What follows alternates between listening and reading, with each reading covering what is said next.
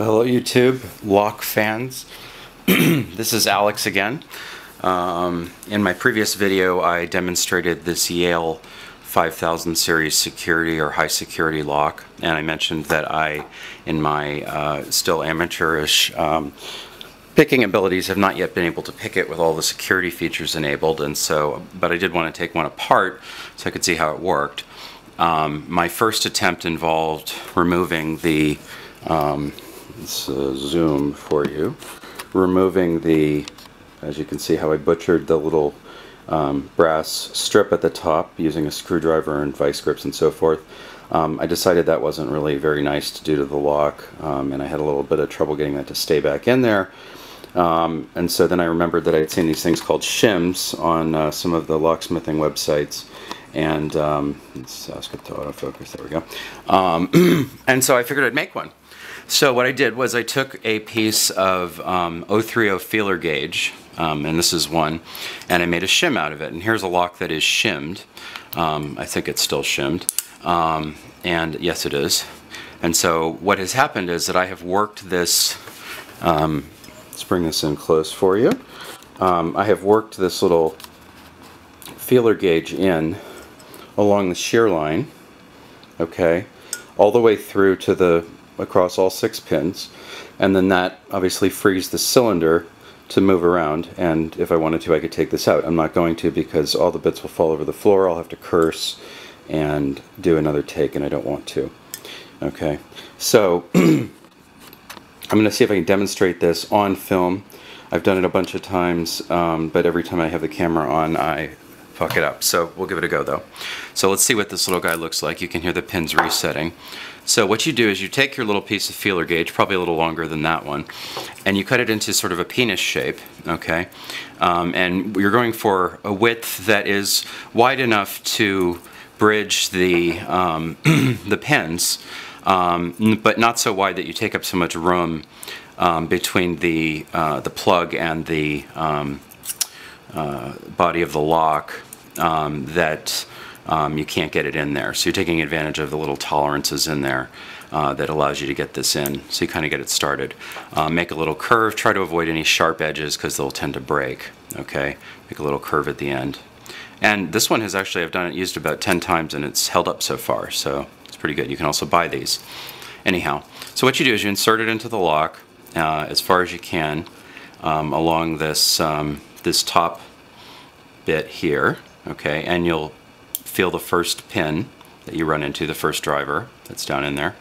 And then I use this little gizmo which I made for, let me just make sure I'm still in focus, yeah, which I made for holding the top pins in on Euro locks.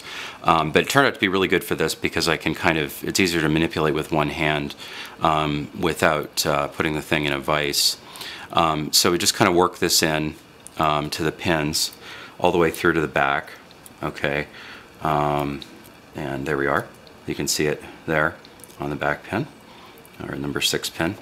And what we're going to do is sort of let off tension on that, and there it is. As the pins cross the shear line, the little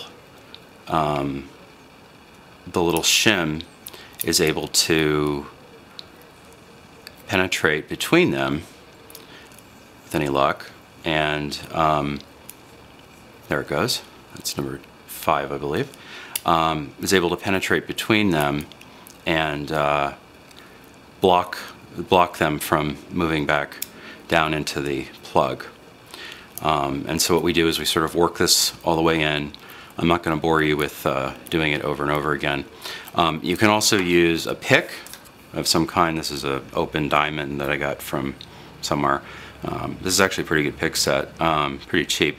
So you could pick these individually if you had the thing in a vise or whatever. I've also found that the the long end of a tension wrench, which looks substantially like that thing there, works as well. This gives me a little better leverage, but you can do whatever you want.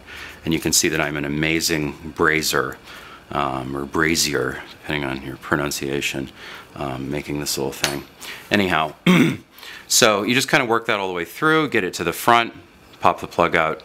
Obviously, on any well-constructed lock, this will only work from the rear of the lock, and we're taking advantage of the fact that we can access this little space here.